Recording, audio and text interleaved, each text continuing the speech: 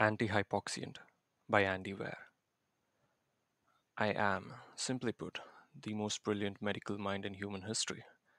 I know it sounds arrogant for me to say so, but there's a point where modesty has to give way to universally accepted facts. I invented the world's first and only universal antihypoxiant. If you're reading this, it's likely that you're a layman, unable to grasp what an antihypoxiant is. Simply put, it's a chemical that protects your body's cells from the harmful effects of oxygen starvation. You may be thinking that's not needed very often. Drowning, perhaps? Lung diseases, maybe? Well, you're wrong, of course. But it can't be helped. You're not a doctor. Or if you are, you're not one of my caliber. Hypoxia is what kills people. Whatever the cause of death may be, the actual reason they die is because oxygen stops getting to their cells, most notably to their brain. If your heart stops, blood stops moving around your body. Then your cells die because they aren't getting oxygen. If you get shot and bleed to death, you don't have enough blood to transport oxygen around. Do you see? It's all about oxygen. It took me over 30 years, but I was finally able to design a way around the problem. The trick is to have a redundant source of oxygen in your body. I formulated a molecule that can hold large number of oxygen atoms. It's similar in purpose to hemoglobin, though my design is better than anything God was able to churn out. The antihypoxiant. I won't bother to give you the chemical designation, it would only confuse you. Can hold up to 58 oxygen atoms per molecule. For reference, hemoglobin can only hold 4. Also, the antihypoxia is harmless to the body, can exist inside the cells themselves without affecting them, and can be in much greater quantity per volume than hemoglobin. I'll never forget the first successful experiment. I had a disembodied rat hamstring suffused with the compound. Then I just let it sit for 3 days.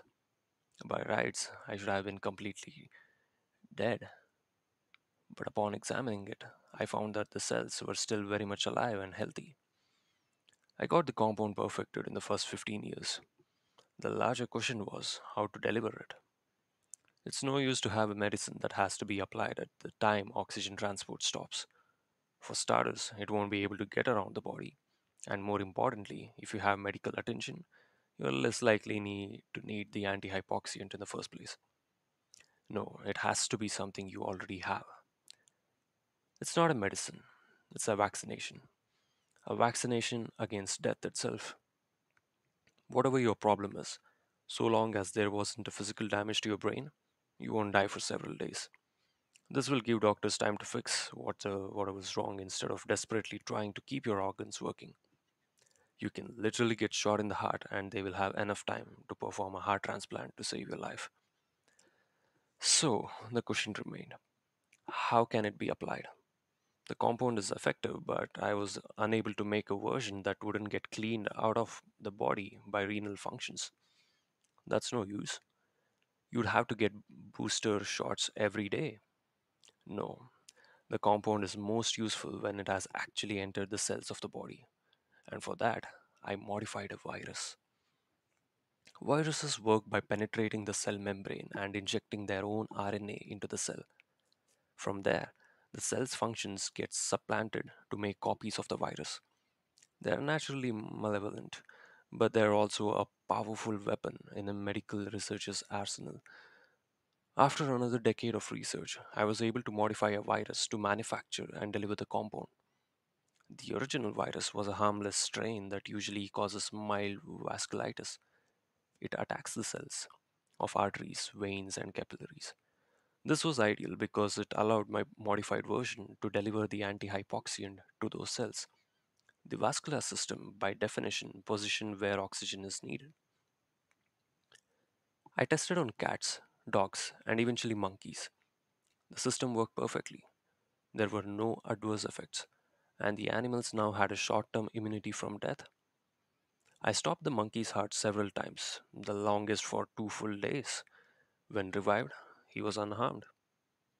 This was the breakthrough I'd waited for my entire life. But the FDA was the next step. After animal trials comes human trials.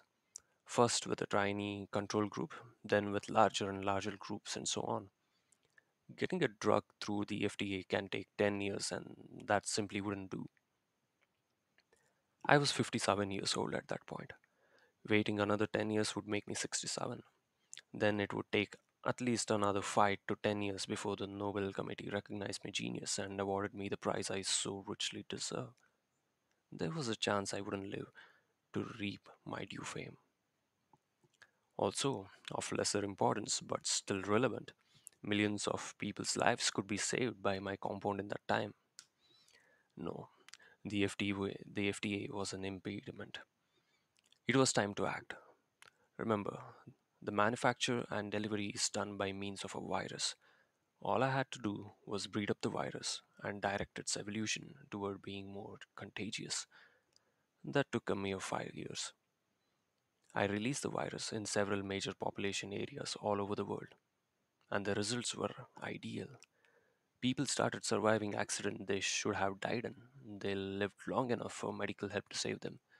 Soon, the entire world had been modified. Millions upon millions of people owed their continued lives to me. Unfortunately, I built up an immunity to the delivery virus while I was working with it. Sadly, that means I don't get to benefit from my own invention because the virus can't deliver it to my vascular system. It's a shame because my brilliance should be maintained for humanity's sake. But alas, I will have to take my chances with death. All went well for a couple of months, but then problems started to arise. It turns out that the higher cognition centers of the brain have a slightly different blood brain barrier setup. My compound, while transitioning into those parts of the brain, changes slightly due to barrier and ends up malfunctioning. Instead of storing oxygen, the compound combines it with a protein present in cranial vascular tissue and renders it inert. So the nearby brain cells die from lack of oxygen as the antihypoxiant collects it all and ruins it. There's irony there. In any event, it caused people to slowly lose their higher cognition abilities. They retain motor control, sensory input, fight or flight reflex, etc., but they lost their ability to think. Admittedly, this is a flaw in the system, but I can't be held responsible for that. Cats, dogs, and monkeys don't have that part of the brain at all. How was I to know it would be a problem? Most people have now descended into simple creatures, operating off their lower animal functions. They roam around seeking food.